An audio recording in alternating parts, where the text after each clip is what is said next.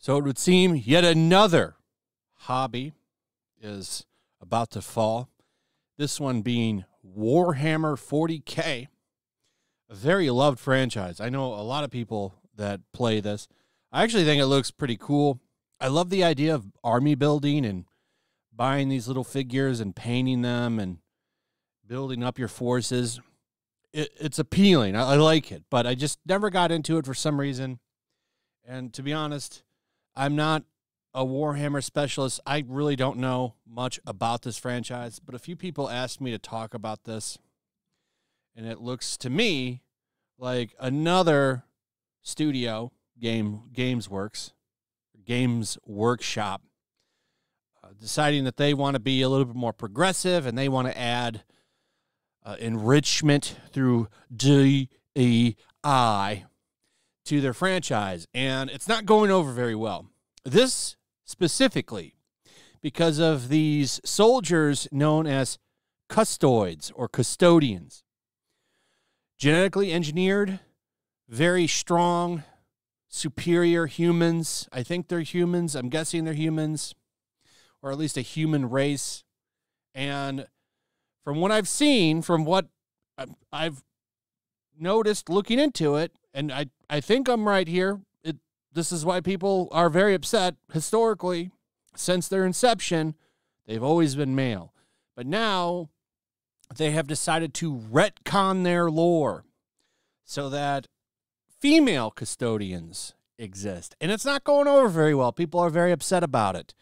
And, you know, I really just don't get this. Like, couldn't you just create a different class of soldier for them? Like, isn't that something you could do? Oh, wait, they don't do that because those soldiers probably wouldn't sell as well. That's usually the thing. That's one of the reasons why they gender and race swap characters in other franchises, because if they create new ones, they're so bad at it that usually there would be no interest. So what do? Well, they got to take a character that you love, and they've got to twist it so that they can get it to sell that way through an established fan base, when really all they do is piss off the existing fans. Especially when you start messing with lore. So how this all went down is people started to talk about it yesterday, saying, they asked, this account here asked the official Warhammer account, why did you make female Custodes? And they said, since the first of the 10,000 were created, there have always been female custodians, which of course doesn't seem like it's true. And they've been getting BTFO'd about it and blocking people for when they ask them about it, like this right here, getting more reports of mass blocking by community managers for at Warhammer simply for questioning why they are changing the lore. They've deployed bots to try to shift the conversation and prop up some new Xbox, PlayStation game that dropped. There are some Warhammer video games, and there's even a Warhammer show coming from Henry Cavill. I'm not sure when that's coming out, but Henry Cavill has some creative control over that, so it will probably maybe be okay. We'll see. I don't want to bag on it too hard because, I mean, Fallout turned out to be really good. So with Henry Cavill behind that, we'll see what happens. But there's been bots running around, as always. Miss Master of the TDS doing a great job capturing some of this. It seems to me like they're out here doing massive damage control because people are pissed. People are mad. So they've got to deploy their bots. Community managers are out there calling people istophobes for not wanting this. And you know why they're doing that? Because people are going in and grabbing stuff like this. Oh, no, these are leaks from the new book that's coming out. That's not it. This is the shit that people are checking the creators with, showing that since 1987, they were showing that it was always men in these roles right here. These are men. These men never leave Earth and stuff. Grums has done a lot of coverage of this, showing that repeatedly in the 7th and 8th edition of the official Custodes codexes. They are repeatedly referred to as the Brotherhood of Demigods, recruited from the sons of nobles. And I really don't get the big deal. If you've got these strong men that have been engineered to be stronger, why would you grab women who aren't as strong as men? There are other things they can do.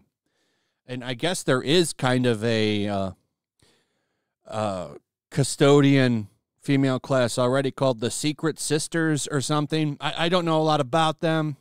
I just watched a couple of videos on it, and that's what people were saying, that they already exist. But you've got this guy, Nick Davis, out here who apparently worked for Games Workshop or helped create some of the history.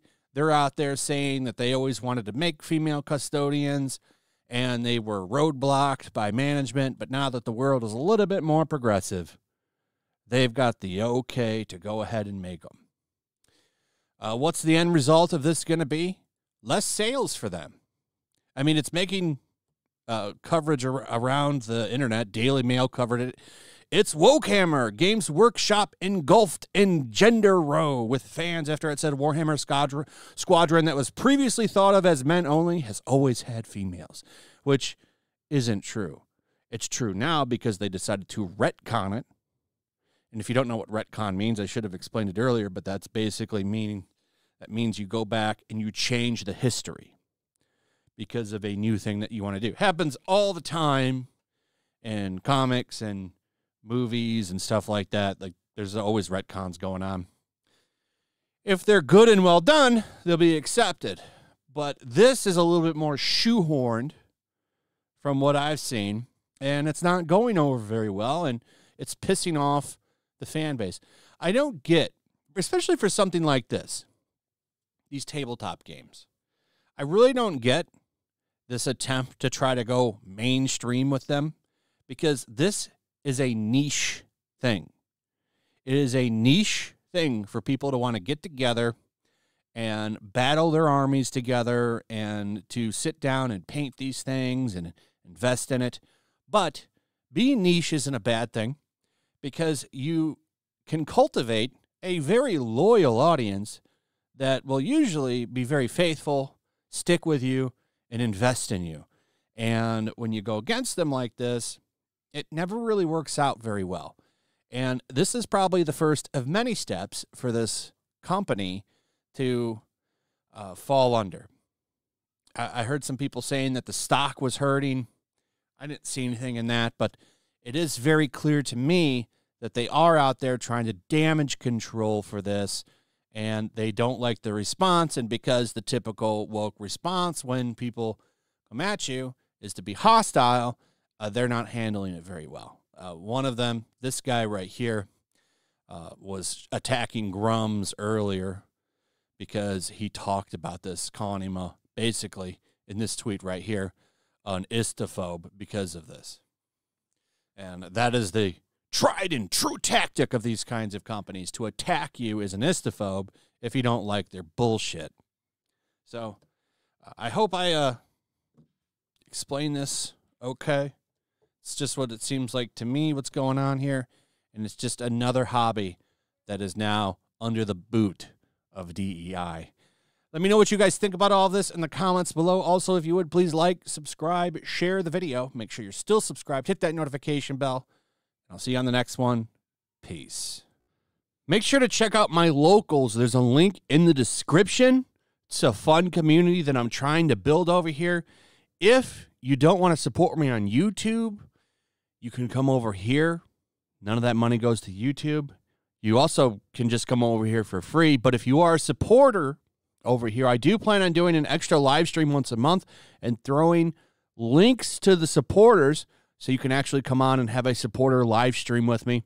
Also, it's a good place to catch all of my content. You don't have to worry about notifications like YouTube. They'll definitely work over here. So come check out my locals.